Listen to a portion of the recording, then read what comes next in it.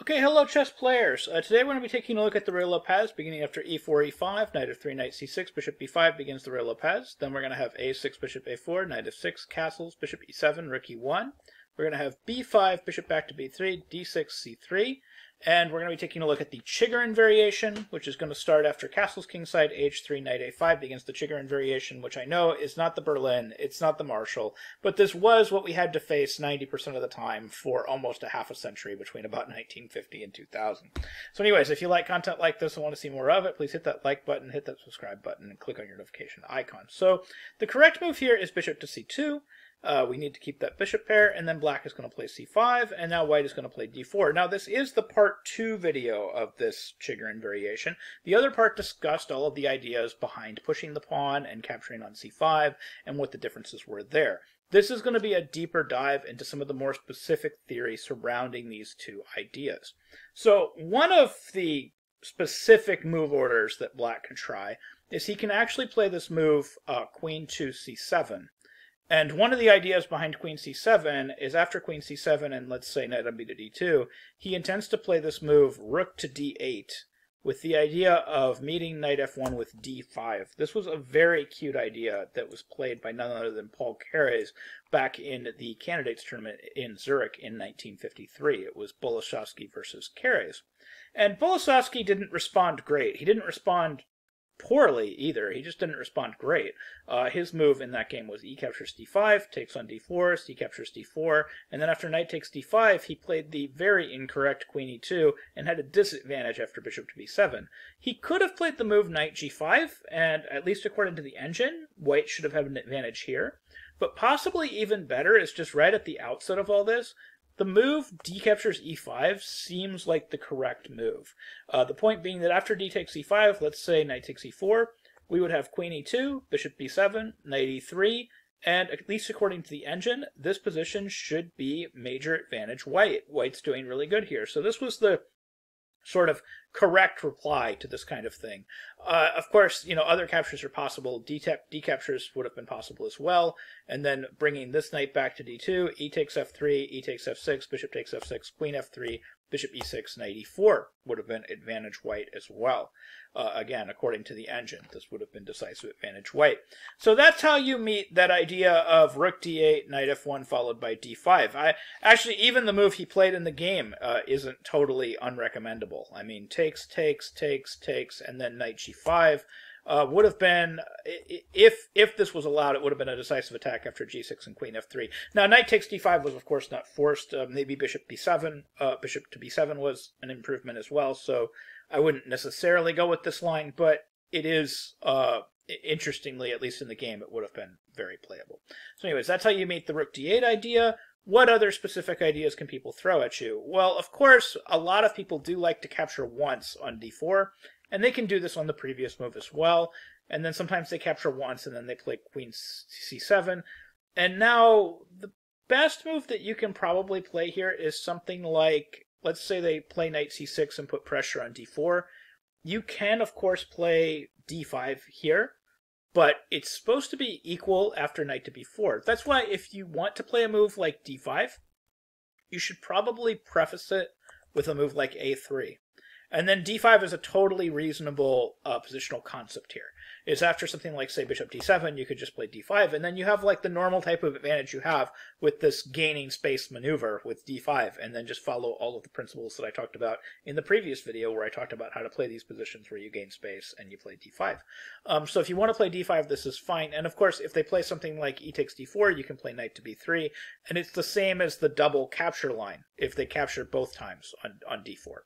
So if instead of queen c7, they capture twice, like cd4, and then say ed4, knight d4, it's going to basically be the same ideas and concepts behind this line, which we went over in the previous video with Kamsky versus Mirosevic, but which also happened in Duda versus Gachowski, which we did not go over, and that game was played in 2015. That game continued rook e8, knight c3, bishop b7, and then knight f5, and in that game, the difference between that game and the Kamsky game is in that game, bishop f8 was played, and then Duda played bishop g5, which was a mistake, but should have had a big advantage with queen f3. So queen f3, h6, queen g3 is major advantage white, according to the engine. So that's the path that we should go down, but needless to say, we really should not be that concerned about black choosing to take twice on the d4 square in any form.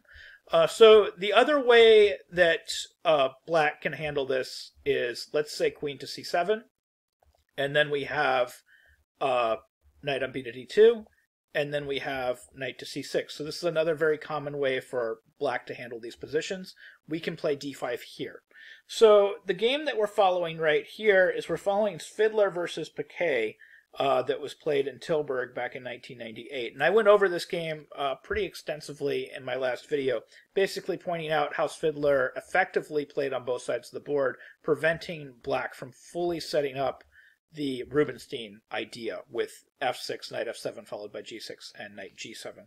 So the main thing is he brought his knights out of the way, and then he positioned his pawns on the queen side appropriately so he could play on both pawns, and then as it looked like black was going to set up the Rubinstein setup, he struck in the middle of the board instead of striking directly on the king side. These positions should be advantage white. So going back, we have again this multitude of options, between d5 and d captures c5. Another way that black can play things here is black can play knight d7. Now if black plays knight d7, we should probably follow in Fischer's footsteps, although again, it's not 100% necessary. You can actually play d5 even here and just have some sort of advantage with the white pieces. This recurring theme of just playing d5 comes up over and over again, just getting the space advantage and then playing the strategic game of chess. And you should have some sort of advantage with this move pawn to d5. But in the Fischer versus Karius game, Fischer continued with d captures c5, pawn captures c5, and then he brought this knight to d2 with the idea of going knight f1, knight e3, knight d5. And in that game, he had a huge advantage once the knight finally got to the d5 square.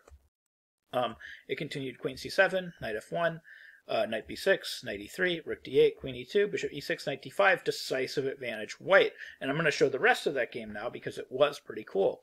So it continued with knight takes d5, takes, and then knight captures e5, breaking through in the middle. White has the more compact structure, the better placed pieces. The knight on a5 is not placed very well, and black has more weaknesses in this position, therefore white's better. So we have rook a7, bishop f4, queen b6, rook ad1. As you can see, white's pieces are beautifully placed, very compact, everything's in there. I like to call it Karpov's definition of coordinated, all the pieces are touching. So we have all the pieces touching and all the pieces in the middle. Okay, so we have all kinds of threats here, like bishop h7, followed by queen h5, followed by like sack on d5, takes on f7. That's why Karius decided to block up the light squares with g6. So then we have knight to g4 going after the dark squares. So he protected the light squares, but now the dark squares are weak, and this is just what happens. So we have knight to c4, and then we have bishop h6. We have bishop back to e6, bishop b3, and then the concept behind this was really cool. He exchanged on d8, and then after the exchange, he takes on c4 with the idea of sacrificing his queen, because you can't play bishop takes c4 because rook e8 is mate. So queen d6 was forced, and then we have queen to a4, which threatens the e8 square again. So queen to e7 is forced, and then knight f6 check, because you can't take that knight, because queen e8 is made again. So we have king h8, knight to d5, taking advantage of the pin, because why not? Queen to d7, we're not going to exchange, we're going to play queen e4, offering you the knight again, by the way, but again you can't take it because of the mate threats on e8. So then we have queen to d6. We have knight back to f4, and then finally Fischer just wins in a mechanical way. He should have won easily with bishop f8, would have been completely winning and a little simpler, but instead he played bishop g5, which also won, but it was more complicated.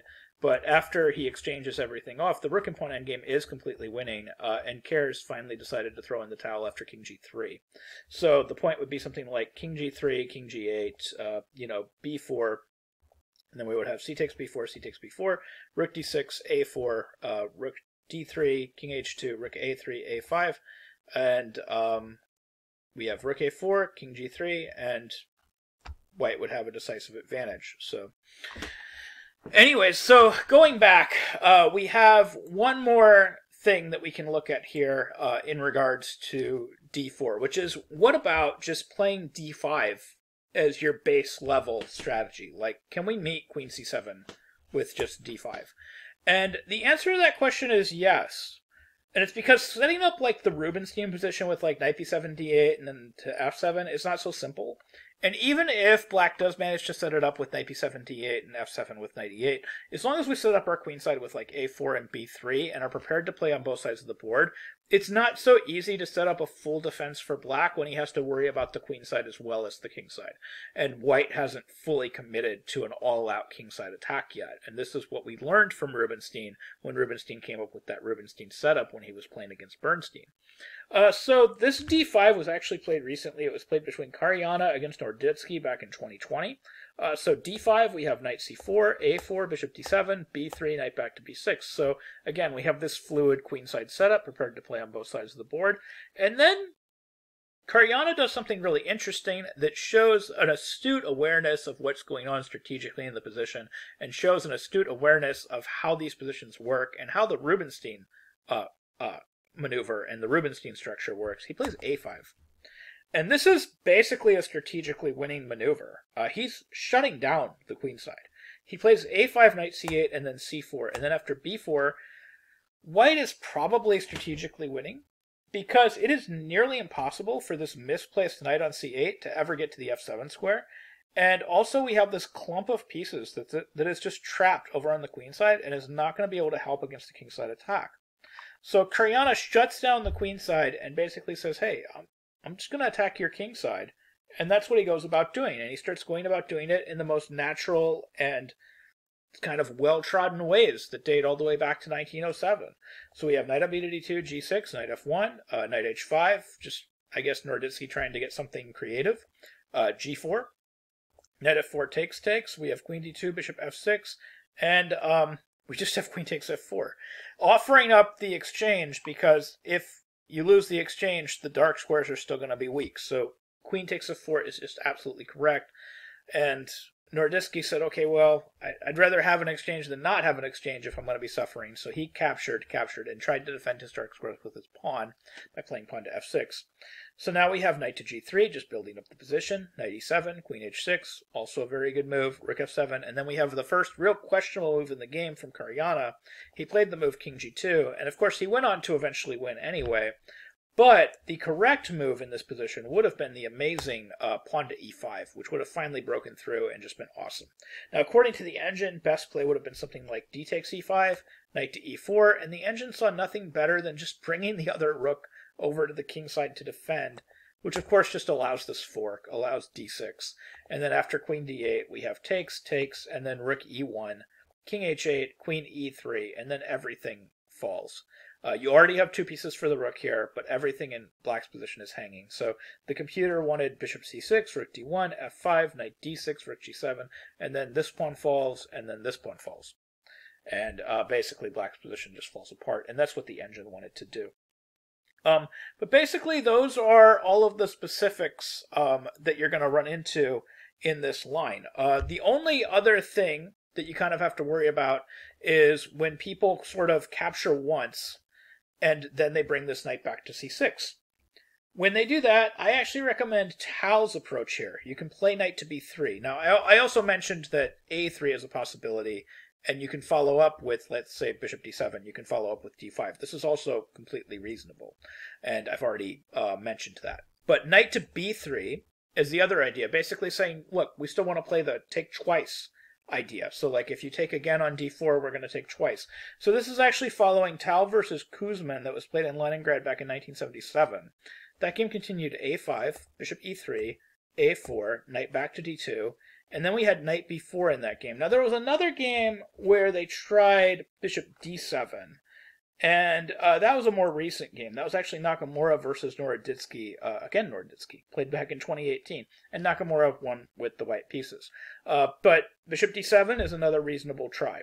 So that game actually continued rook c1, rook fc8, and then Nakamura didn't play the best move. He played d5. Again, d5 is not the wrong idea. He just, again, should have prefaced it with a3, and then this is just advantage white. So going back to that Mikhail Tal game, in the Mikhail Tal game, we have a4, knight back to d2, and then we have knight b4, bishop back to b1. bishop d7, a3, knight to c6, and then bishop back to d3. So we didn't end up trapping our own rook, and we're putting pressure on the queen side. We have a strong center, preparing to bring the rook to c1. White's doing pretty good. So the game continued knight a5, rook c1, queen back to b8, queen e2, rook e8, rook c2, bishop d8, d takes e5, d takes e5, bishop c5, knight h4, g3, keeping the knight out of the f4 square. Rook a6, knight h2, rook h6, knight to g4, rook to g6, king h2, bishop g5, queen f3, and it's a super exciting, super tactical position. And after queen to d8, rook to d1, it gets even more exciting when black plays knight f4. So Tal is a genius at calculating tactics, and he had no problem diving into the complications when his opponent played knight f4, and he continued with knight captures e5. And then after rook e5, gf4, we had this move, knight to c6, which was a question mark move. The game would have been super interesting if black had found bishop captures h3, which is unclear. If you play even just like f captures g5, queen captures g5, queen h3, then you have rook h6, which would pin the queen to the king and win the queen. And it's really not clear exactly what's going on after a move like bishop takes h3, which is the move that should have been played. But after knight to c6, Tal won the game pretty easily by just retreating his bishop. He played bishop back to e3, which is just basically winning. The idea was bishop h6, he sacrificed the exchange, and then he took on e5.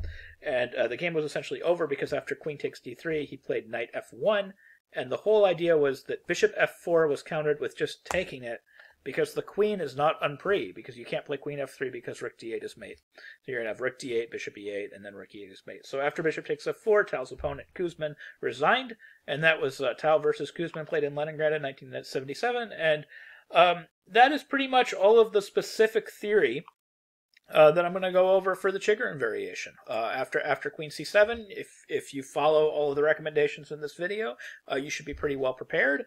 You need to know about the concept of advancing your pawn to d5. You can actually just play that as your default. You can advance it even right here. It's totally fine. And you can play that as your entire concept, but knowing the other positional concepts behind the captures lines and behind the variations where they take once or take twice on d4 are also really important to understand, and this video should give you a good grounding in the theory as far as those lines go. Anyways, I hope you found this video helpful. I hope you learned something new about chess. I hope you can use some of these ideas in your own games. Thank you very much for watching.